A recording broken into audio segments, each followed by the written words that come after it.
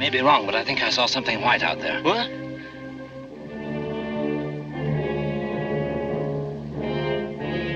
Yes, it's a white flag. Hey, Sarge, they're showing a white flag. Yeah? Well, we told them we'd make a deal with them. Perhaps that's what they want. I'll go out and see what they want. If there's any translating to be done, they can do it themselves. Now, watch yourself. You can never tell with these blighters. Don't trust them, Joe. It's a trick. I'll be all right, Jimmy. You just stay there and keep me covered. You gotta get out of here and quick.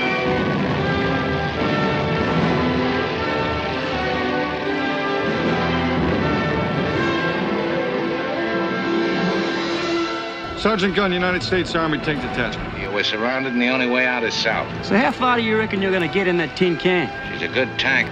And right now, she's the only ticket you got out of here. Sergeant, wait a minute, Sergeant. We're coming with you. Jimmy, line her up!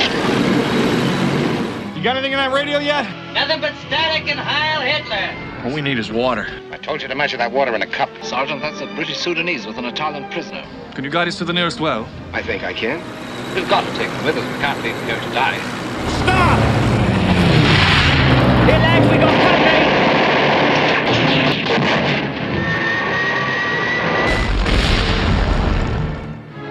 What are you smiling at? Drop lead. Spread out and look for that well. Send down the bucket. There's still a little water dripping. 3 swallows for each of us. German half track, coming this way. Well, she's gone dry. 500 thirsty Germans on their way here, desperate for water. Suppose we hold them up for 2 or 3 days while they're trying to get it. Shit.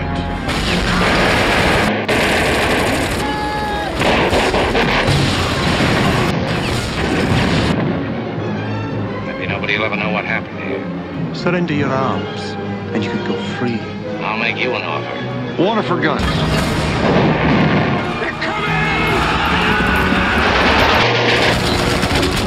My comrades must learn there is no water here. We'll make no further attempt to take the well. If we get enough water, this is my last offer. Reckon we've got a chance of winning. It's 100 to 1 shot.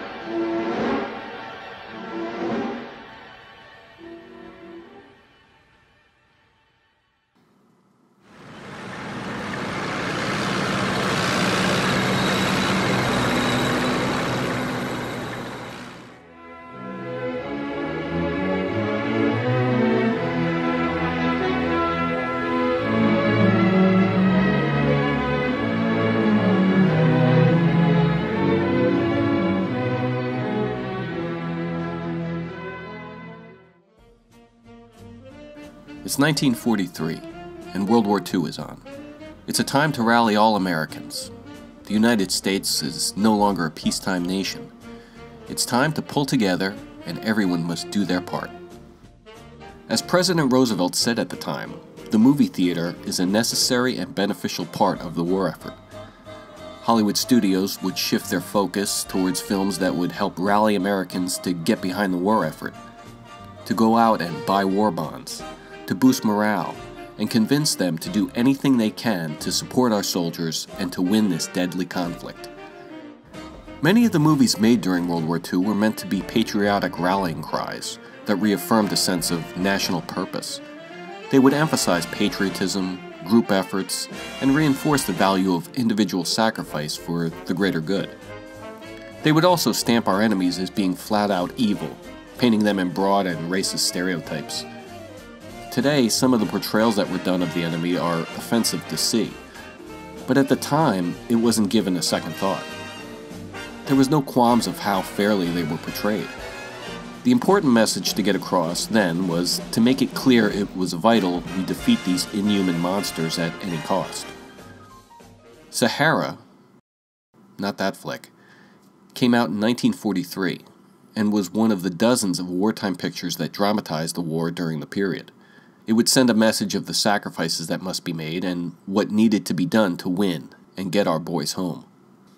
It would also become a movie that audiences flocked to. Sahara would become Columbia Pictures' biggest moneymaker in 1943. It's also a Humphrey Bogart movie that I think gets somewhat overlooked, or at least not talked about enough. In comparison to some of his more famous films and performances with all those great bogey lines everyone loves to quote, Sahara gets lost in the shuffle. But I think it's a great movie. We're in Africa, in the middle of the Sahara Desert, and meet Sergeant Joe Gunn.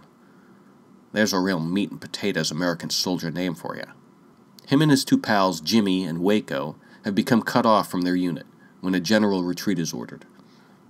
Traversing the dry Sahara Desert in their beloved tank Lulabelle, they set out to rejoin Allied forces. Lulabelle, by the way, is the only female in the movie. Gunn's affection for his metal baby is the extent of any romance we're going to see. They come across a bombed-out field hospital and pick up a collection of stragglers. They're basically a representation of the Allies. Down the road, a Sudanese sergeant with an Italian prisoner joins them.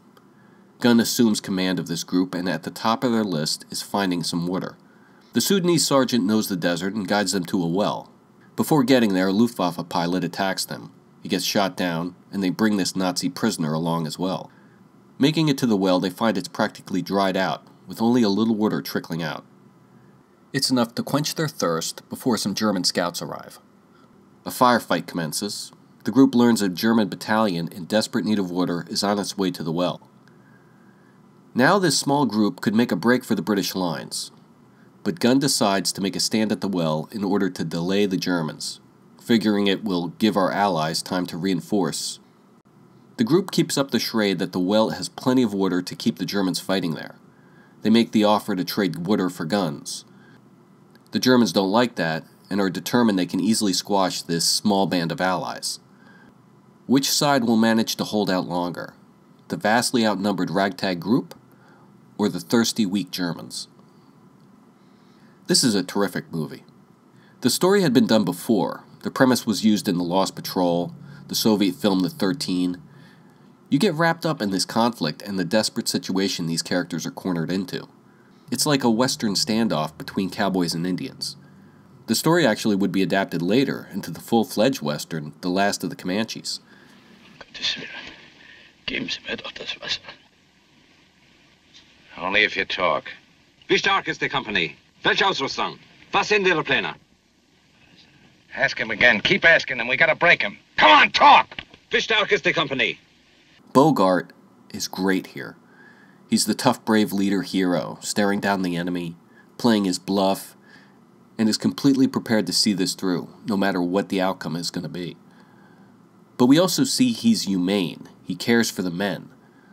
When their numbers inevitably start to dwindle and men are lost, it guts him. Bogey played some interesting complex characters throughout his career. When he stepped into leading men roles, he started to specialize in characters that were never just black and white, but shades of gray. There's more to them than just a hard-boiled, cynical exterior. They could be romantic and sensitive, have empathy, be filled with paranoia. He humanized these tough guy roles, and he was able to pull it off so flawlessly. It's no wonder Bogart became a Hollywood icon. Bogey's two pals are played by Bruce Bennett, who would later work with Bogey again in The Treasure of the Sierra Madre, and one of my favorites, Dan Duryea. I love this guy. If I were casting my ultimate movie, I would definitely find a spot for Dan. Duryea was best known for playing despicable, sinister heels in the world of film noir. He's so enjoyable to watch when he's let loose in those parts.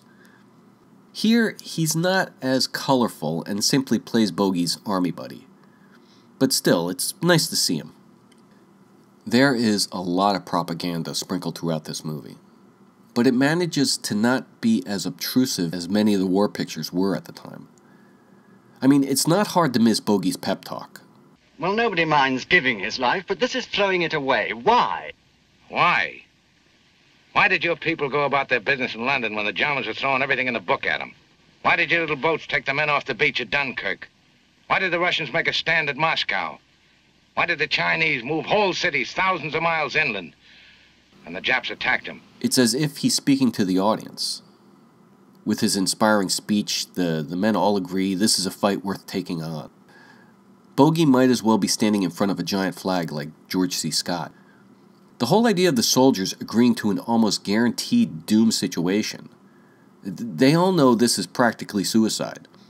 is a clear message to audiences of the sacrifices that have to be made. I mean, these guys have a choice. It would have been much different had they been trapped, or if they were ordered to stay, or that they didn't have any alternatives of what to do. Nope. They willingly choose to stick this out, believing this practically certain hopeless act will make a difference in the bigger picture of victory. There is some heavy-handed dialogue. The Allies all working together, learning about one another, respecting each other. We hear about their families, their dreams, their fears, how they just want to go home. Yeah, there's Hollywood cliches going on. But it does work.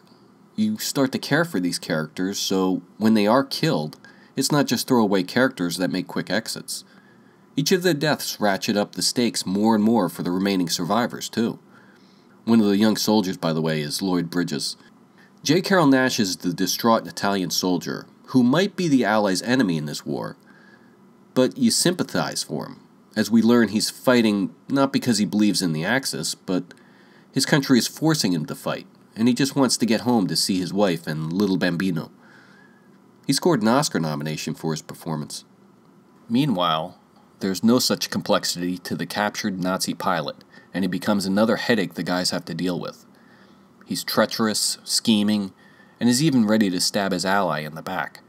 This is a Nazi. Maybe you find out. It's like a mad dog. Maybe. He's won a lot of prizes. There's not a trace of compassion from any of them. You really see an example of the comparison between the Americans and Germans in how they value others' lives. When Bogey's tank first meets the Italian prisoner, Bogey decides there's not enough room for him and forces him off where he has to take his chances of surviving alone in the desert. Basically a death sentence. But Bogey can't do it. He stops the tank and brings the poor guy along. Just because he's their enemy, he can't bring himself to just let the man die if he's able to help him. His conscience just couldn't take it. Then we have the German officer. This guy is just flat out mean. When learning of the failure of one of his soldiers, he just shoots him. He has been executed. He ignores the honorable act of not shooting at a soldier while a peaceful white flag of truce is raised. Who are you going to root for in this movie? These guys or Bogart? Come on. Setting aside the propaganda message that it's sending out and some of the war movie cliches that it contains.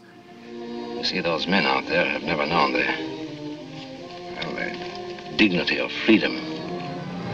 It's still a very compelling story, filled with some great performances. It's not a movie that focuses on the horrors of war. It's more of an adventure film, which is what Americans wanted to see at the time. They'd go out to the movies, watch some newsreels, witness an adventure, see the camaraderie between the men, be reminded we're in the midst of a conflict and need to work together for a noble cause, be prepared to make sacrifices for the greater good, and then walking out inspired by seeing a success battling near impossible odds. Sahara is also kind of a unique war movie in the sense that not many war movies were set during the North African campaign. So based on its setting, that sandy hot terrain men are fighting on, the battling of harsh conditions on top of fighting against an enemy, makes Sahara stand out. It's kind of funny how the men trying to get a mouthful of water plays as tense a situation as them facing down a German battalion.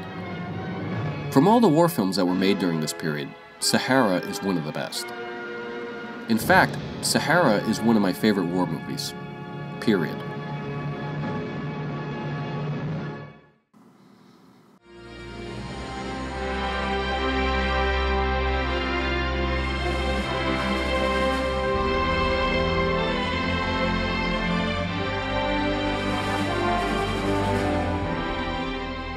Fast forward more than 50 years to 1995. We get a remake of Sahara, a made-for-cable movie for Showtime and directed by Brian Treatridge Smith. It coincided with the 50th anniversary of the end of the war. I've read this remake was shot in only 18 days. Same story. We're in North Africa, the Sahara Desert, 1942. Sergeant Joe Gunn, now played by Jim Belushi, is making a retreat in his tank Lulabelle with his two comrades, as Rommel's forces advance. Gunn meets a bunch of Allied stragglers. They hop on the tank, they need water, they capture a Luftwaffe pilot. Ba ba ba ba ba. It is the same exact story. It's not just the story that gets retold here, but some of the same exact scenes are redone. It's the same conflicts, the same situations. We have the same characters. Some of the dialogue is done word for word as it was in the original. This remake of Sahara has got to be one of the most copy and pasted remakes ever. The remake of The Omen, you know how it was a beat-for-beat remake of the original? It didn't offer anything new to the story or try anything different with it. That's what Sahara does. Everyone talks about the shot-for-shot remake of Psycho. This Sahara practically rivals it for attempting to make an exact paint-by-numbers reproduction of an older film. Only now it's in color. But despite it being a carbon copy of the original film, doing nothing new with this story and it following it right down the line like following a recipe, it's actually, it's pretty good. I have to admit, when I first watched this, I was very skeptical. I went in with the jaded attitude, okay, let's see how they do with this. But when it finished, I thought, yeah, that wasn't bad at all. The story works. All the actors, while they may not be as memorable as the ones in the original, all do a decent job with their parts. The action scenes, not surprisingly, play as more intense, bloody, and violent than they had in 1943. It also manages to downplay the patriotic message that permeated in the original. There isn't that rallying cry that runs through the story this time. Belushi, who I still think of as John's younger brother, I still haven't gotten over his death. I'm not a big Jim Belushi fan, and I wouldn't have chosen him to play the Bogart role. It took me a while to get used to him, but he ends up being pretty decent in this. But when we run out of water and they're dying of thirst, you think they're gonna thank me for bringing an extra mouth along? Huh? This is about survival. I thought that's why you put me in charge, Captain.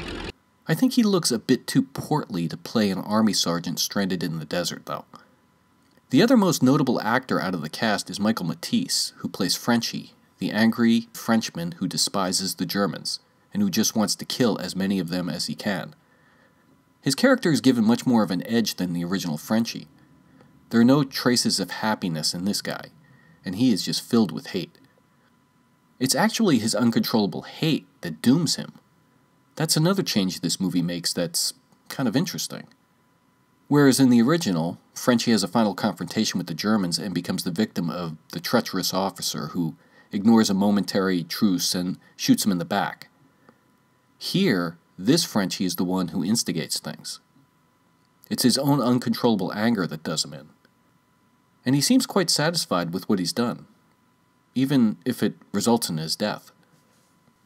There are a few changes that this remake does that actually work pretty well. It completely drops Waco's run for help. Before the Germans arrive, Waco leaves in the hopes he can get reinforcements. This becomes a bit of a lifeline for the guys. There's some hope help will arrive. Yet, this never really amps up the tension as much as I think it's meant to. We see Bennett running around in the desert, but it just kind of feels background to what's going on at the well. Here, this is completely dropped. Waco stays at the well with all the rest of the men. There's no chance of contacting any help. They're on their own. They knew when remaking this they had to downplay the propaganda messages that run through the original. It's different times, and they do it pretty well. Bogey's big speech where he rallies the men is really cut down by Belushi. He doesn't give a laundry list of battles that have been fought. The Nazi pilot, while he still does all the nasty things as he had in the original, isn't quite as evil. They have shots of him looking reflective at some of the Allies. You kind of wonder what he's thinking. Does he have some sympathy? Does he have regrets? Is he just being arrogant? Not sure. He tells Frenchie he doesn't represent what he hates about the Nazis. That he might be the enemy, but he's not the monster that's fueling the rage in Frenchie. I do my duty. I fight with honor. I'm not one of those who killed your villagers. Open your mouth again, and I gut you like a fish. I have to say, I was quite surprised at how well this was updated. Some things, though, this remake keeps a lot of the original scenes and dialogue, and while it might have played okay coming from a movie in 1943, the attempts of updating it don't play as successful. The point of some of the original scenes were they were designed to increase support for the war effort and send a message. With that gone in this presentation, playing out some of the same scenes come off kind of awkward and hammy, even with some of the changes made to them. Like there's the scene of Waco and Tambul. They're talking together in the bottom of the well. The whole interaction is sending out the message of different countries and races working together. Okay. The scene even ends with that declaration. I mean, you can't miss it. You sure learn things in the Army. Yes, we both have much to learn from each other. Yeah. In the remake, they redo the same scene. It's the same conversation about how many wives Tambul has, and of course they eliminate the point of why that scene was originally done. That's understandable. You don't need to draw a line under it. But without that, the whole scene feels rather quaint and out of place. It's weird. For the most part, the story and the scenes all still work and serve their function. We're given a chance to spend time with each of the men and learn about them. But had this been a completely original war film made in 1995, I don't think they would have written the men's interactions the same way as they had been in 1943. So redoing them, even kind of loosely with some added tweaks and restaging, they come off as a bit odd to me. Maybe it's just me and they wouldn't be so awkward for someone who never saw the original. It could be the shadow of Bogey's film is hanging over me and clouding my perception of this. Of course, the most obvious difference here is the movie is in color. It was filmed in Australia, and it does look nice. The desert looks hot, barren, the set of the well is changed up, then you got the hardware and Lulabelle. It all looks cool. Of course, the action scenes are much more hardcore and violent, and some of the battle scenes are really well put together and impressive. Some of the shots of the Germans racing across the desert are some memorable images. I don't have a lot of bad to say about this flick. There's always the question that arises when a remake comes out. Why bother remaking this movie? Valid question. And I don't know what the point of this was. Maybe it was just for Showtime to have a movie come out to mark the anniversary of the war. I don't know. I don't think it's a better movie as the original Sahara. It's the same story that had been done before, actually a couple times.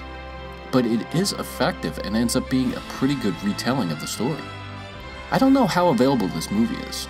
If someone was completely unfamiliar with the original and had the chance to watch this, I'd recommend it. The original would be the preference, but this remake does an admirable job and ends up being a pretty good flick on its own. I would say it's one of the better remakes that have been done. I don't know if it gets any attention, or even if anyone knows about it, but I would mark it as a success. Still, it's not as good as Bogey and his Lulabelle, but I'd classify it as a very good remake. There's not many of those out there. Well done. You have come a long way, Sergeant, to pull British chestnuts out of fire. Oh, we don't mind. We like chestnuts. Don't want to see them burn.